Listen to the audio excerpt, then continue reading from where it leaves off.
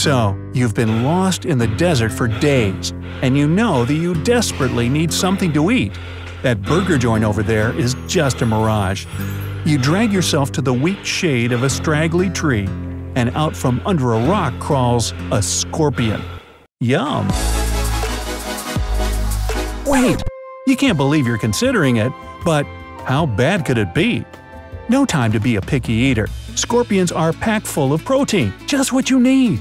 You'd like to avoid those claws, though. How hard can they pinch? And that stinger! Just how venomous are these things?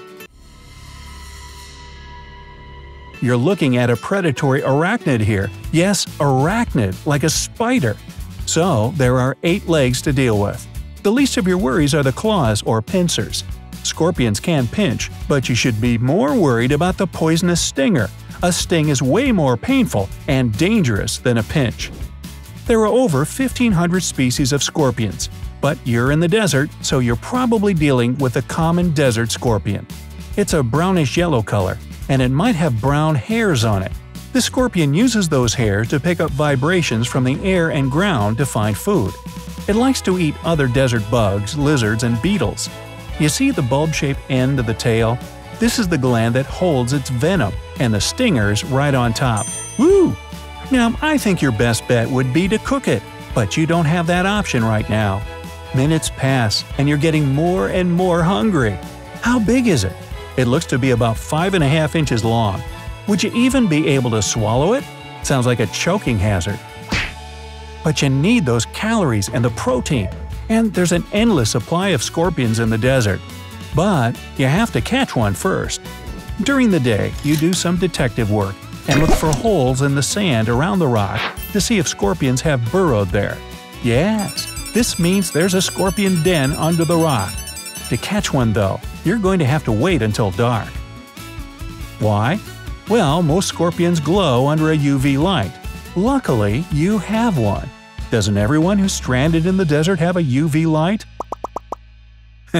Just bear with me. Next, you need to set a trap. Around the perimeter of the rock or near the holes, dig a hole large enough to set a cup in and pack the sand tight around the opening. Eventually, during the night, the scorpions will leave their den, and a few of them should fall into the opening. You wait patiently and keep watch with your UV light.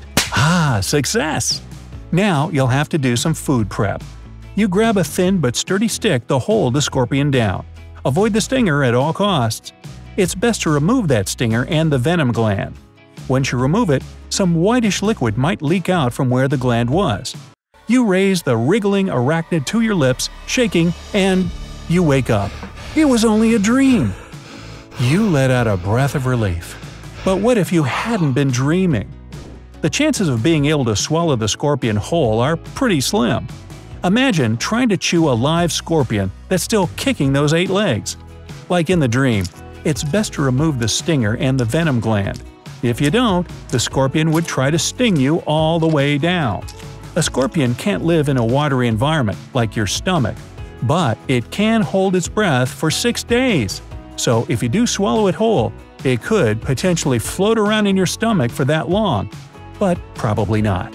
Your stomach acids would do some damage to the scorpion, but you could still have a bad allergic reaction. If the common desert scorpion stings the surface of your skin, you'll develop a rash. So imagine what would happen if you got stung on the inside. Scorpion venom is a neurotoxin, which means that your nervous system will quit working and you'll eventually experience some kind of paralysis. But their venom isn't all bad. Scientists have been doing a lot of research with scorpion venom to see how it could be used for medicine. But if this really was a survival situation, scorpions are a good option.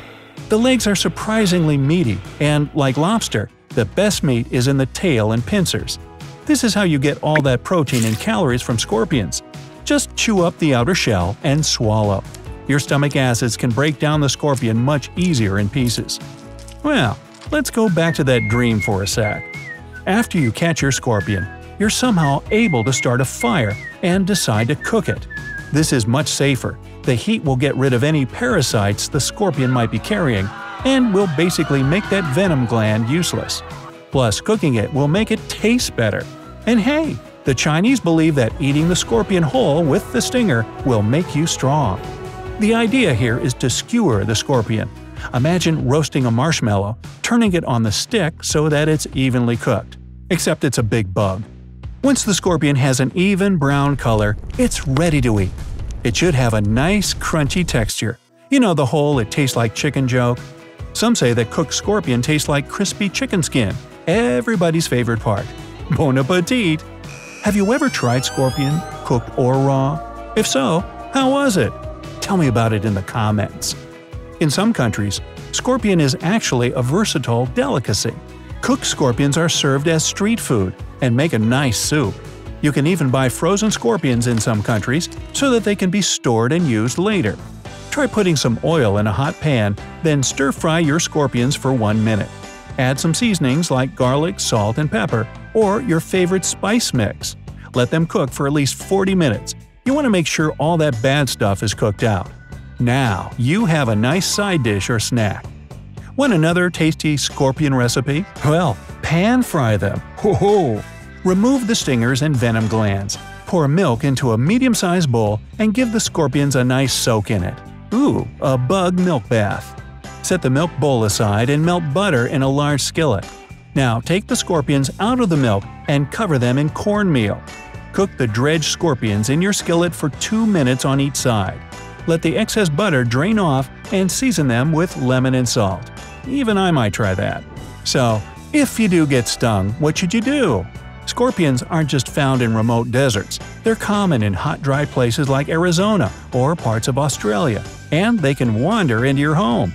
The sting of a scorpion feels a lot like a bee or a wasp sting. Wasp sting. That's hard to say. If you're stung, look for symptoms of an allergic reaction, like a rash or hives. You'll probably have some swelling and itchiness, so put some ice on it. Then use an antihistamine or hydrocortisone cream.